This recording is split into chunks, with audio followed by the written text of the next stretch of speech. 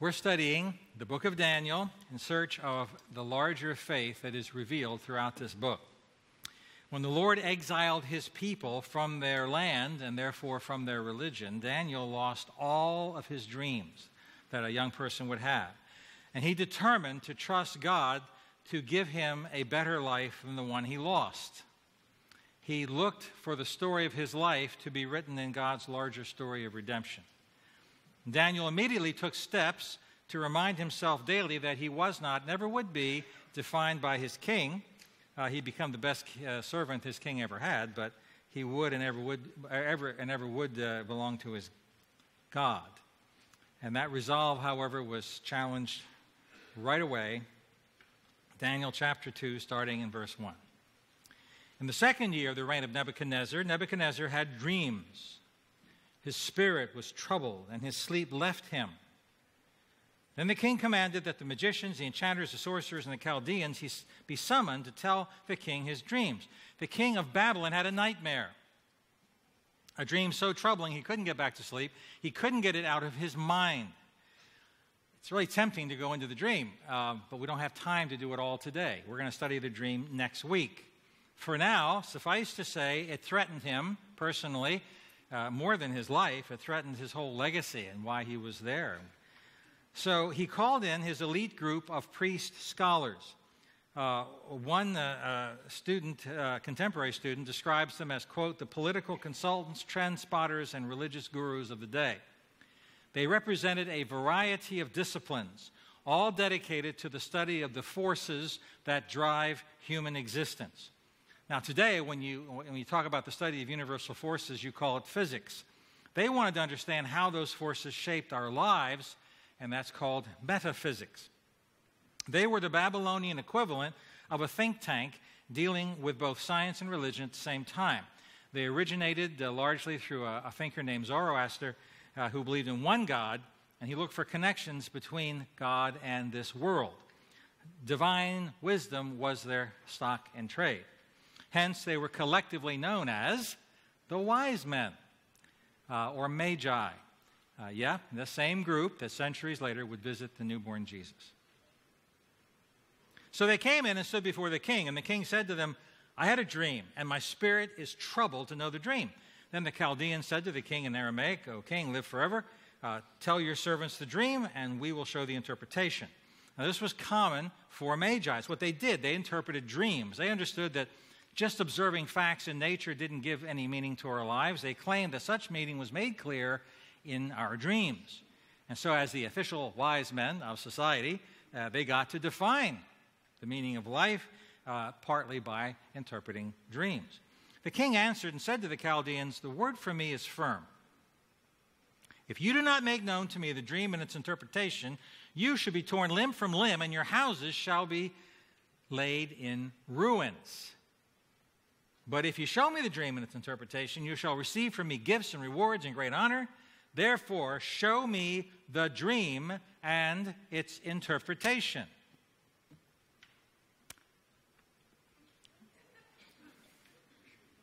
Giving magi the authority to define life's meaning was fine. It was a fine system for shaping society.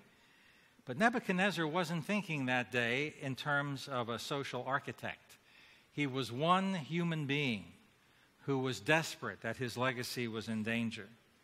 And on that day, the king wasn't looking for social convention. He was looking for truth.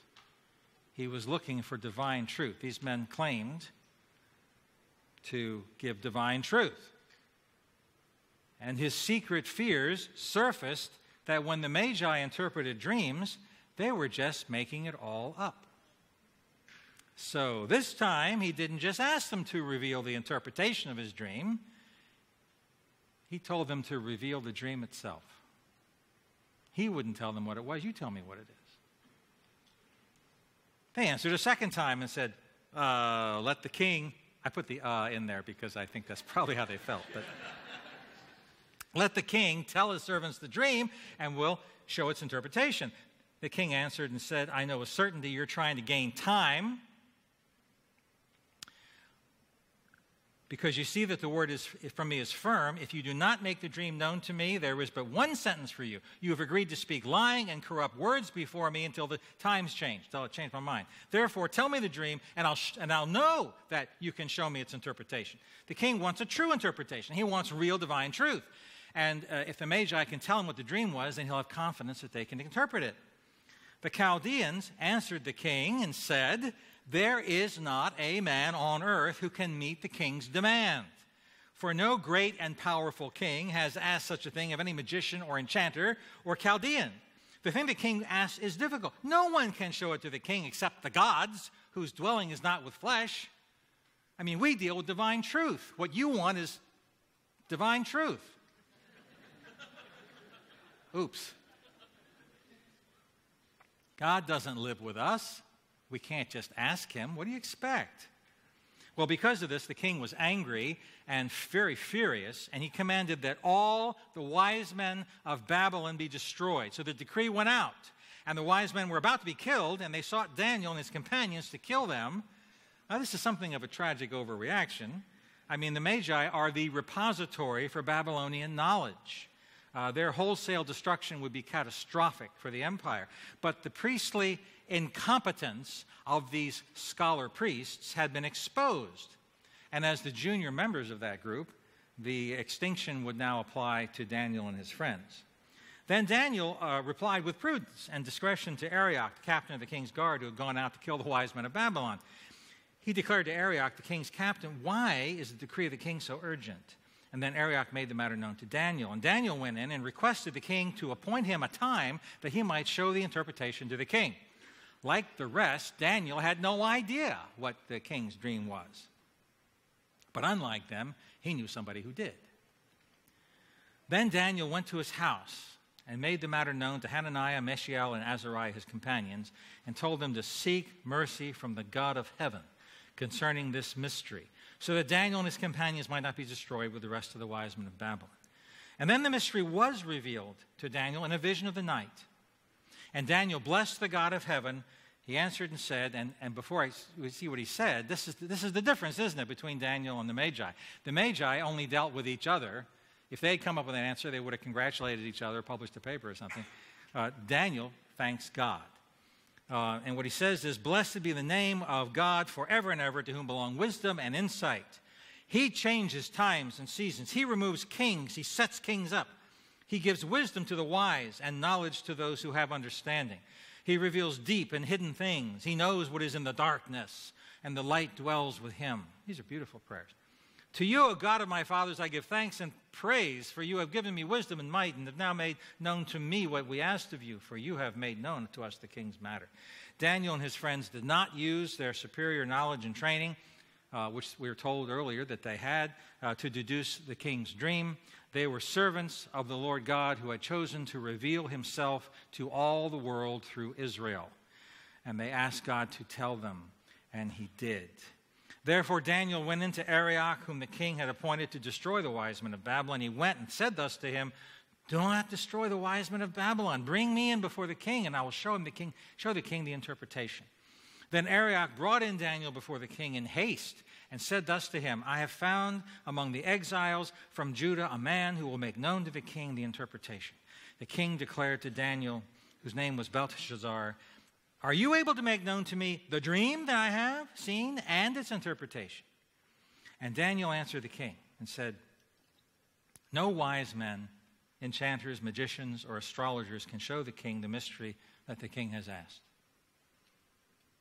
But there is a God in heaven who reveals mysteries. And he has made known to King Nebuchadnezzar what will be in the latter days. We have to save that last phrase for next week, because what was revealed to Nebuchadnezzar is amazing. But right now we're just looking at this one idea, that there is a God in heaven who reveals mysteries. The Babylonians were among the very first to systematically study our world, our universe, in an attempt to extract meaning for our lives. What we call chemistry, they called alchemy, which was the earliest attempts at chemistry, trying to figure out the building blocks of matter. We have now a periodic table, but they began much simpler with earth, air, fire, and water. And eventually those 4 elements weren't enough to explain things, and slowly what we call chemistry evolved. What we call astronomy, they called astrology. They systematically observed correlations between the stars and planets and what happened on Earth, like most especially the seasons. And they speculated about cause and effect. And in doing so, they accumulated a huge bank of astronomical data along the way that became the basis for what we call astronomy.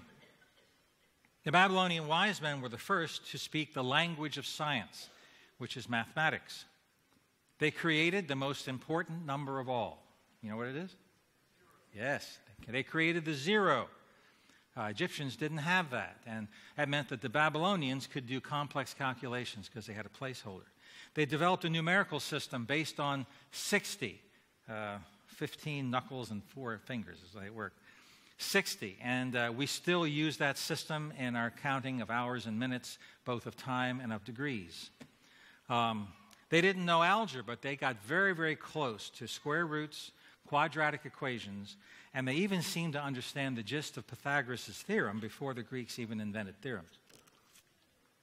It's fashionable to dismiss the Magi these days as pre-scientific fools. What a mistake. In fact, they were among the first to systematically use observation and logic to describe reality. Yesterday's science always seems foolish today. It wasn't so long ago that doctors used to bleed people for all kinds of illnesses.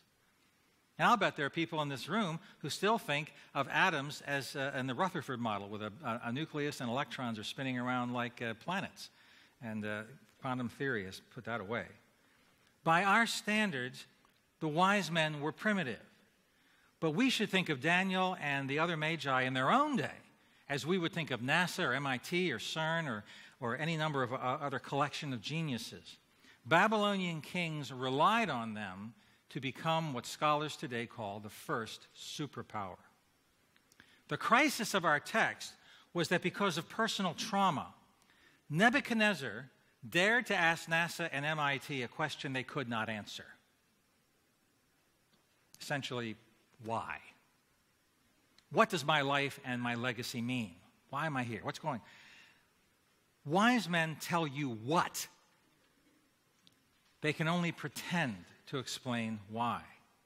But in fact, they can only speculate. They know no more of God's mind than anyone else.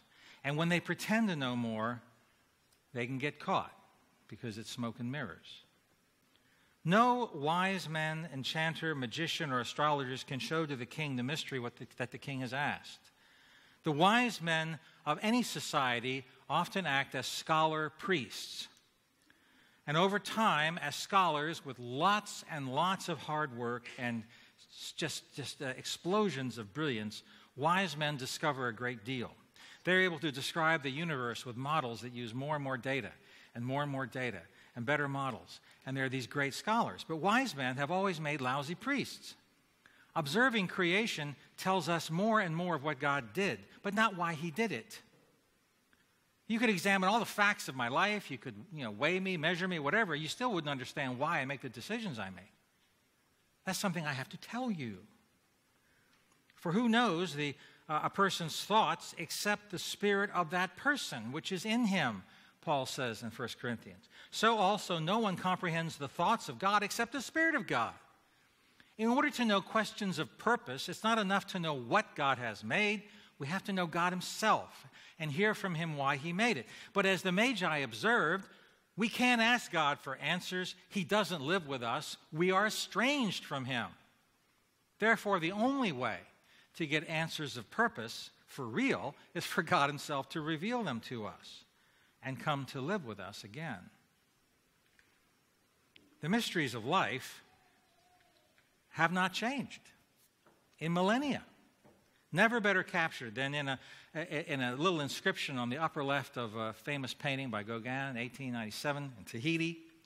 And there's up there in the upper left, it says, "Where did we come from? What are we? Where are we going?" These are questions everyone asks, and no one can naturally answer. Questions of purpose can never be answered by the thing needing purpose. a smartphone cannot create its own intended purpose. The meaning is a function of design. Only a smartphone's creator can tell you why it was designed the way it was. And what's true is for a smartphone is true for a rock or a nebula or a tree or a giraffe or a human being. Meaning is a function of design. Design is more than a description of what you see.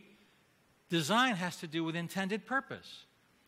A thing may be improperly used, but everything that is made has an intended purpose, which can only be defined by the designer. Mankind has always, since our beginning, tried to take the place of God and define the meaning of all things. Well, that works pretty well for the things that we design, like screws and coffee pods and things, but what about things we haven't designed, like us? The dream of meaning is a dream we all have built in. And every society looks to its own wise men to interpret this dream. And they never seem to be at a loss. Magi, psychologists, biologists, astrophysicists, they all suggest answers. Wise men are often not content to simply be scholars, and often assume the role of scholar priests, who alone have the divine wisdom to interpret our dreams of meaning. And our wise men's answers at any civilization seem just fine until something causes us to need a real answer. We all play the game. We all know that our wise men are just guessing about where we came from and what we are and where we're going. But what happens when a guess just isn't good enough? When you suffer a nightmare that all you are and do and accomplish will all turn to dust. When your heart absolutely insists that you are in fact significant, but you have no idea why. The only one who can explain why we were made is the one who made us, and that is God. The Magi were right. We're not on speaking terms with him.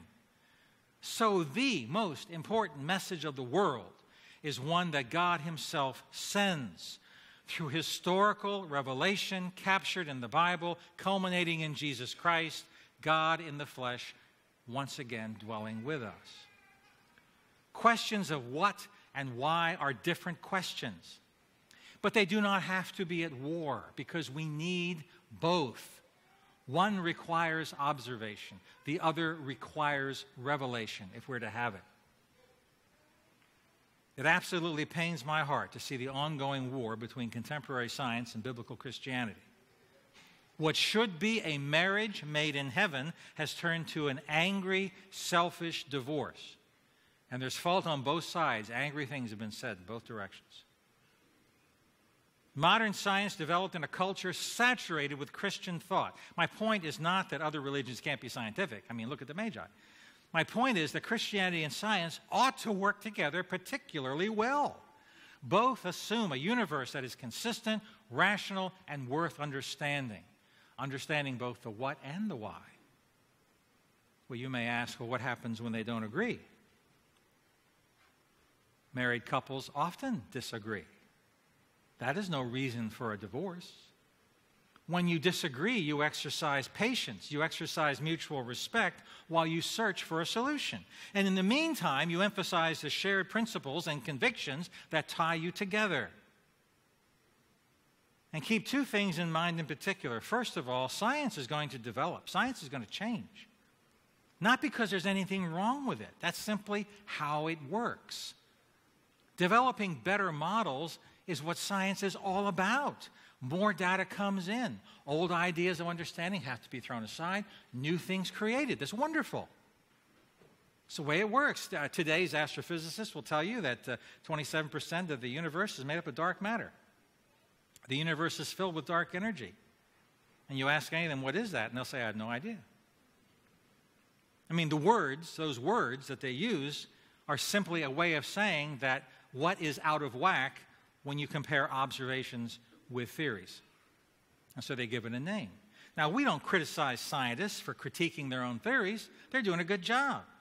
We don't call them magicians because they believe that unknown forces govern our lives, which of course they do. They're just doing their job, and they're doing it well, letting data drive their ever-changing and improving theories. I don't know what's going to look like in 100 years. From a scientific perspective, perceived problems with the Bible may not be a problem 20 years from now. That may be hard to imagine, but there was a time when it was hard to imagine that there was anything more than earth, air, fire, and water. And the second thing to keep in mind is the Bible must be interpreted on its own terms. For centuries, the church objected to the theory that the earth revolves around the sun because the Bible says the earth cannot be moved. I don't think there's a Bible interpreter today who doesn't regret that application of Scripture. The psalmist was talking about permanence and stability, not astronomy. Some contemporary conflicts between science and religion will be clarified as we learn to better interpret the word that God gave us. We need a faith that is larger than human wisdom. That does not mean that faith has to be irrational. Science can be irrational if you want. It becomes magic. Faith can be irrational if you want. That becomes magic too. It doesn't have to work that way. There is absolutely nothing irrational about listening to Almighty God when He tells us why He made us. Science cannot hear God's voice. It isn't even listening. Science examines what God has done, what He's made. It's their job. It cannot perceive God's intent.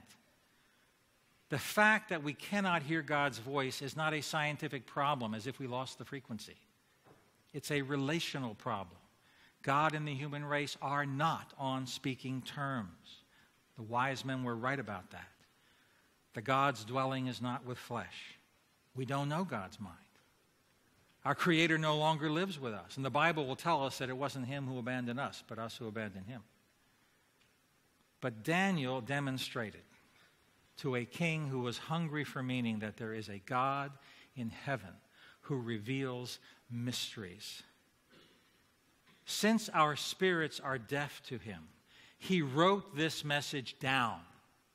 Since we couldn't hear it, He wrote it down, carving it in the history of a nation, vindicated by miracles of plenty, and capped with His own personal arrival in Jesus Christ. The book of Daniel is all about Jesus Christ. He didn't know what His name would be, but He knew who He was. In what we call redemptive history, God is speaking to this world. And perhaps the only thing that is keeping us from hearing Him are our own dreams. Dreams that we obsess over. Things that we say our lives just have to be. Things have to be this way. I have to have this. My happiness depends on that. And I don't care about anything else. I've got to have my dreams. Such dreams become nightmares when we realize that we're not going to have them. But you know something? It's when dreams become nightmares that we have the best chance of waking up. Nebuchadnezzar became desperate for God's word because he saw his dreams for himself slipping away. He was so desperate he didn't want to play the wise man game anymore. He wanted truth. And there, coming before him, was Daniel to give it to him. Daniel could hear God's word, was given God's word, because he had already given up his dreams for life. He exchanged them for whatever God had for him, what his life was for, how it was defined, whatever. And during this crisis, Daniel began to realize just how big God's dreams for him were. As he stood alone before a superpower and explained its place in the history of the world, and saved all the wise men of his generation and all their learning and all their science from destruction. Who is this God of Daniel that he can do such things? This was the first time that was going to be asked, but not the last. The question I leave with us is,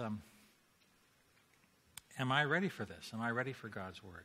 Where did I come from? What am I? Where am I going? All your life, you have heard the best answers of today's wise men. Are you at a point where you need more than that? more than political haranguing, more than economic projections, more than psychological categories or evolutionary charts, or talk about stardust. However accurate all that may be or may become with more study and more proper models, do you need more than any of that will ever be able to give you? Are you ready for God's Word? If so, then know this. There is a God in heaven who reveals mysteries. In that very selective stream of history called redemptive history, culminating in Jesus Christ, God will tell you where you came from and what you are and where you are going or where you could go. Please consider that you are meant to be part of something much larger than you have ever dreamed about. Listen to Daniel. Let him speak. And see if you can hear Daniel's God. Let's pray. Father, there are at least some of us here, I know, who can identify with Nebuchadnezzar. The heavens declared your glory, but we were blind to you. The morning stars sang for joy, the oceans roared, the trees clapped their hands for you, but we were deaf to it all. Far too busy worrying over our schemes and our toys. But just when we thought our nightmares would consume us, Daniel came in to speak. Daniel, or someone like him, or your printed word, or an author to explain it. You told us things about ourselves that only you could know. And you offered us a place in your unscrolling scroll of history. Thank you for sending out your light amidst all this darkness to find us. Father, we would ask you now, would you help us to take Daniel's place amidst the wise men of our age? We thank you for their hard work, but Father, give us a voice for truths they can never know, truths that no one could ever know, except that you speak them through Jesus. Amen.